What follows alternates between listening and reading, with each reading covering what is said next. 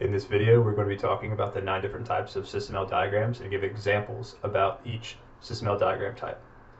So with that, we'll get started.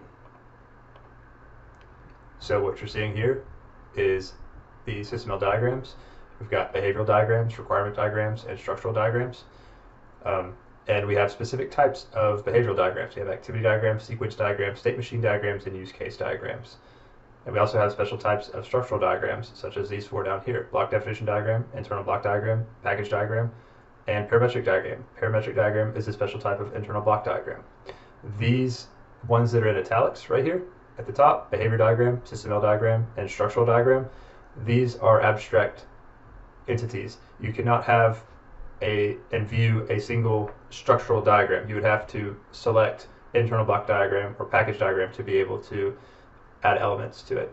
So these are abstract is what we're trying to get at here. So the 9 different diagram types that we're talking about are activity, sequence, state machine, use case, requirement, block definition, internal block, package, and parametric. Those are the 9 that we're going to be looking at today, and those are the total list of SysML diagrams. So starting from the left, we'll start with the behavior diagrams, activity diagram. So here is an example of activity diagram. These are actions. This is logic. These are some more logical elements. Very simple one. Moving on, sequence diagram. So we have our lifelines up at the top here, and as we go down these lifelines, time marches on. So these items happen, number 1 happened before number 9.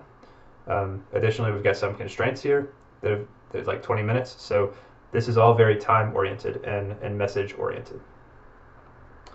State machine diagrams, our system of interest for this one is the oscillating fan, and we have different states in which the oscillating fan can live. The unpowered state, the powered state, low speed, and oscillate. These can happen at the same time, or medium speed and static. This will just show you the different states an oscillating fan can be in. The use case diagram, we have our toasting system, which is our system of interest. We have our actor over here, and we have our use cases right here. And it's basically, this happens at the very beginning of a project when you're trying to determine what the system shall do and who is touching the system. Our block definition diagram, what you're looking at right now, is a block definition diagram.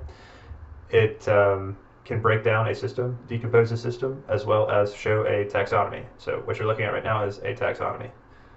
The internal block diagram, this is the inner workings between parts. So after you've created a block definition diagram, you would be able to show how parts interact with each other. So what you're seeing here, these are all part properties, and then these green squares are ports, and then you have the connectors that are connecting the ports, and then on top of that you have item flows. Moving on to package diagram. This is our navigation page. It's basically, the intent of the package diagram is to show the structure of the model, not the system of interest. The decomposition of the model. The parametric diagram is a type of internal block diagram. It's a special type that has to do with math. So this is our constraint, and then these are our value properties, and you can run simulation and solve equations. And then lastly, we have a requirement diagram where you have requirements in here, and this is very simplified, but you can decompose your requirements. You can satisfy or trace or refine or verify. You can add different elements within here and add a bunch of different relationships as well. So that's a high-level walkthrough of all the different types of SysML diagrams. Hope that helped.